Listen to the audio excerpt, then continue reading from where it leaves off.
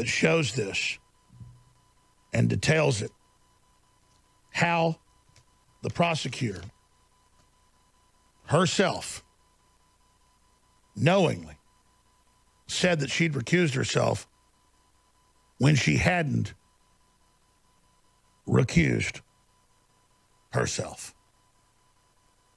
That's criminal to say you've recused yourself because she got caught with the text messages saying let him go and all the rest of it, and then to actually not recuse yourself and then to drop charges even after a grand jury had indicted him on 13 counts. John in Wyoming, you just called in earlier. I held you over because I want you to recap what you were saying. This is a story from InfoWARS.com.